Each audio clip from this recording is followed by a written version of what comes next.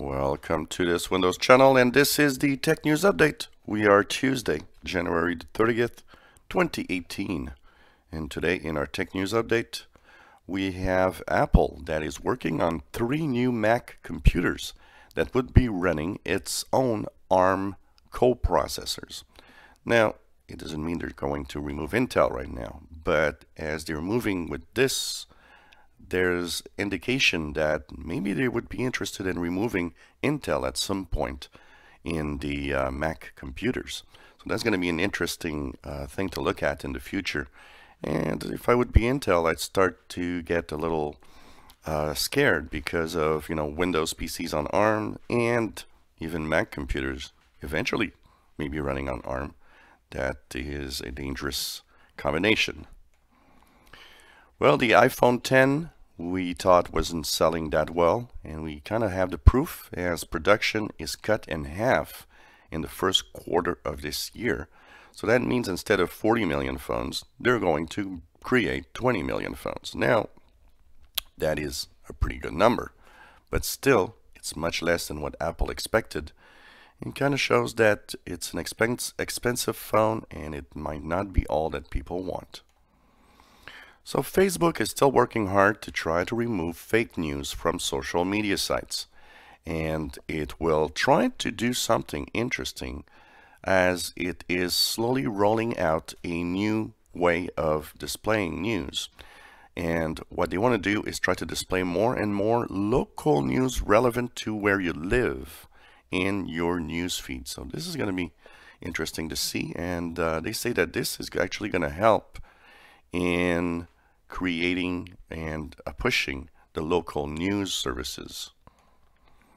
So there's a new trend in the United States. The U.S. Secret Service has been telling banks that there's some hackers and thieves that are doing what is called jackpotting.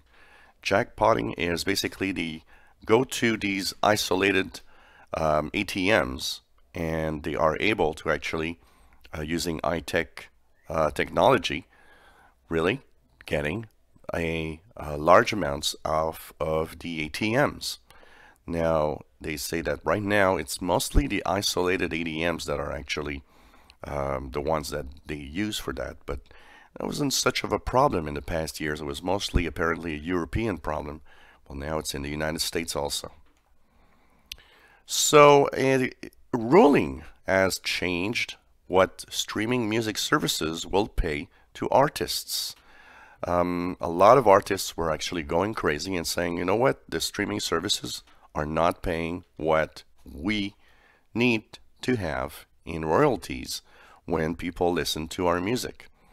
So services like Spotify and Apple and Google Play Music right now on average pay around 10.9% of their revenues in royalties to artists on the streaming services. Well, this is going to increase 44% in the next 5 years to reach 15.1% by 2023. The ruling says that there was not enough money going to artists, and they are right in saying that streaming services don't give enough royalties. So, security company says that it's nice that Microsoft wants to have users know what data is being sent to them in Windows 10, but what about telling the users how it protects that data and make sure that it doesn't use it for bad things? That's the other end where Microsoft needs to actually open up. So, yeah, that is actually a good question. So, a fitness app called Strava has been found to actually show where all the military personnel and the military bases are around the world. And that, of course, makes the U.S. Army kind of nervous. Now, the app and the company that makes the app says that they will be working on privacy settings to prevent that from actually happening.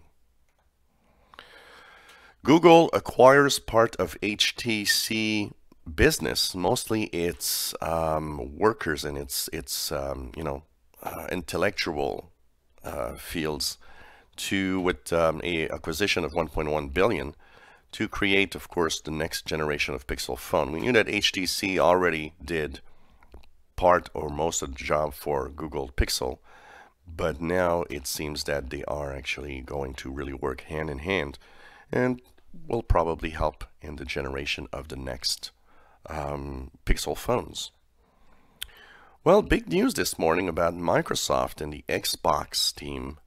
They apparently are looking at purchase of either Valve, PUBG, or Electronic Arts.